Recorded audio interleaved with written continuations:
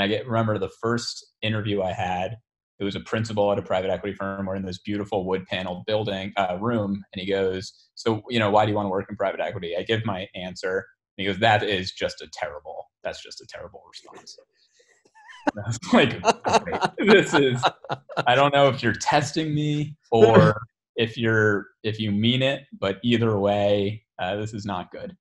He said that, or you were thinking that? I was thinking that. Yeah. His response was just, that's terrible. And then that was it. And then flat. And then, we had to talk for another 25 minutes, but it was obvious that it wasn't really going anywhere.